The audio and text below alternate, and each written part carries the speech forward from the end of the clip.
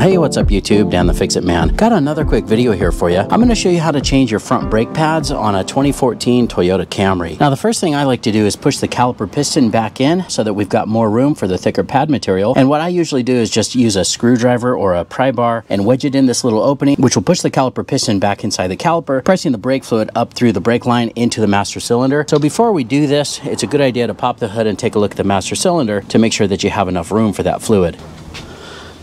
All right, so this is our master cylinder reservoir right here, and I can see even without taking off the cap that our fluid level is way down here, so we have plenty of room to be able to push the fluid backwards into the system without overflowing. Now, a lot of people ask me if you need to take the cap off when you do this or before pushing the caliper piston back in, and you do not. I've done it both ways with taking it off or loosening it. There's really no difference in the resistance for me, or at least I didn't feel a difference. Brake fluid absorbs moisture, even the moisture in the air, and so if you take the cap off, you're exposing it to new air or more moisture, and that causes your brake fluid to go bad. So I'm going to leave the cap on and we can go press that caliper piston back in.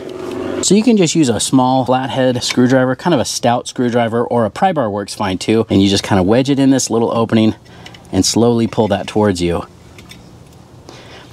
And the caliper will just slide along these slide pins as that piston compresses back in. I'm going to switch here to this larger pry bar, get a little bit more leverage. You see how easily that pushes back in? I'm just going to shift it here and wedge in between the rotor and the pad and make sure we get that pushed all the way back in. That looks good. Now we can loosen and remove these two slide pin bolts. Those go into this little slide pin, which has a little hex shape here. And these, a lot of times when you go to loosen them, will spin. So you may need to get an open end wrench on here. So this is a 14mm socket that I'm using on the slide pin bolt.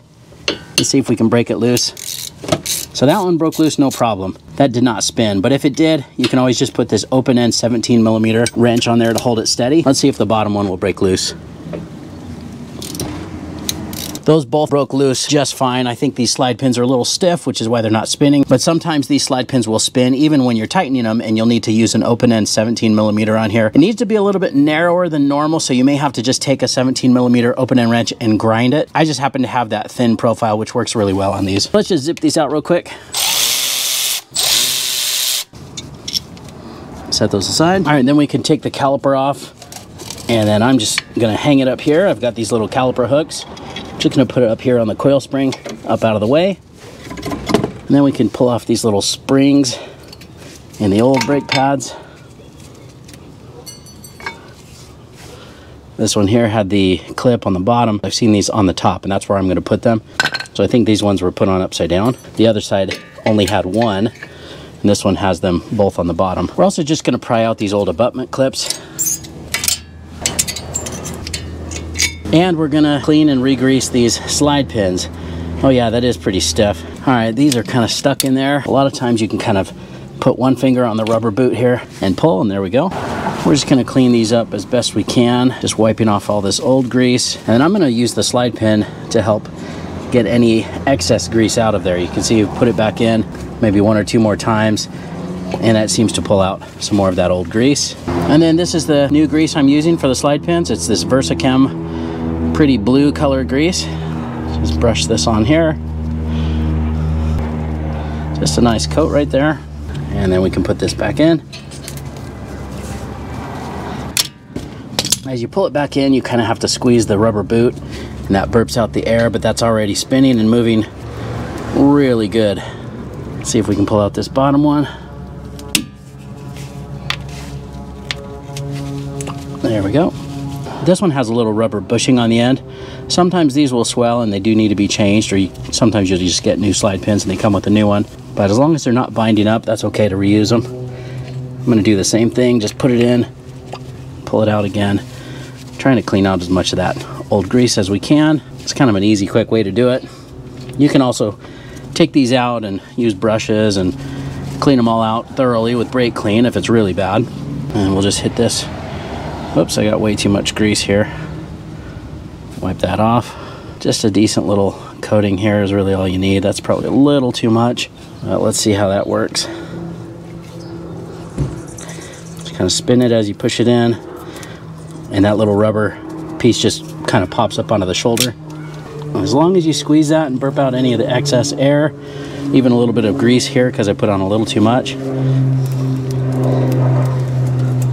As long as they move and spin freely, and you don't want them to be pushing outward, that just means that there is trapped air or too much grease in there, and that will cause your brake pads to drag. So just make sure that they're looking just like that. These are good to go. All right, now I'm also gonna clean this bracket up before we put that new hardware back on. We just wanna make sure that our hardware is gonna sit flush on there.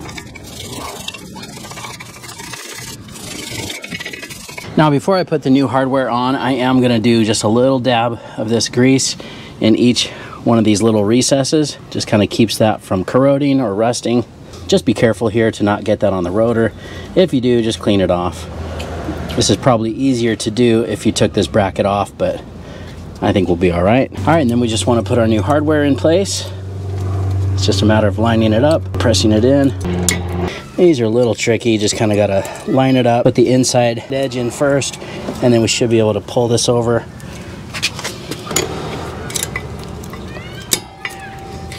There we go. I'm just using this little pry tool to press those in place. Kind of easier than your fingers. There we go. I got a little bit of that caliper grease on the rotor, so I'm just wiping that off. All right, now these little clips here, or springs, they go on the top of the pad. They have these little recesses on each of the pads. Just line that up and snap those into place. Pretty easy to do. I also like to put just a little bit of this thin layer of this grease on the back of the pads. Now I know the pads get really hot and a lot of this will just melt off, but this does seem to help dampen the vibrations that cause noise. We can put these in at a little bit of an angle. It's almost easier to start with the bottom, and then you have to push that little spring in the top. We can do the same with the outside pad. Just get that started, a little bit of an angle, bottom in, press it down, and then it should snap into place like so. Little tricky on these springs, just make sure that you get them lined up right. Now when we put on these little V springs, it's gonna wanna push the pads apart. You need to have one hand free, squeezing them together while you get the caliper down. I'm gonna go ahead and unhook the caliper first to clean this up a little bit. Just got a lot of dust and dirt and debris in here. We're just gonna brush this off a little bit. And I'm gonna hit the outside edges here and the face of the caliper with some of this brake grease, again just to kind of cut down on some noise and vibration, and it helps prevent corrosion on here as well. Just make sure that that boot is still in good shape. That looks good. Now I'm going to go ahead and unhook this so that this is ready to go on. I'm just going to prop it here just for a second. Just going to lean it right there just for a second while I get these V-springs in. Again, you're going to have one hand pushing the pads together, whoops, while we put these V-springs on. And then carefully put the caliper back over the pads. Make sure when you put the caliper back on that you don't twist this brake line. I've seen people do that before and then their brakes act up. All right, now we can put these caliper slide pin bolts back in. Just get those snugged up with this. And the torque spec that I found online was 25 foot-pounds. And there, that didn't move, so we're okay. There we go. Again, we didn't need to use our open-end wrench, but sometimes these will spin a little bit more, and you'll need to use an open-end wrench to hold that steady while you torque it. Let's get this cleaned up a little bit better. And you're done. In this case, this is just a quick pad slap or pad swap, but that's all the owner wanted at this time. They said they didn't have any pulsating or vibration when braking, so they decided that they wanted to keep the rotors this time, and maybe we'll get those resurfaced or swap them out next time. Now, it's important that you step on the brake pedal several times before you drive away, which is going to push the caliper piston back out, pressing those pads up against the rotor where they need to be. Now, when you do this, don't press the brake pedal all the way to the floor, as that can damage the seals in your master cylinder. Just press it down halfway several times until it feels firm. And then when you're done with that, don't forget to pop the hood and take a look at the master cylinder. Make sure that that fluid level is where it's supposed to be as well. I hope you liked the video. Please give it a thumbs up and subscribe if you don't mind. That does help me out. I'll get a link in the description to some of the parts and tools used in the video as well. Thanks so much for watching, and good luck.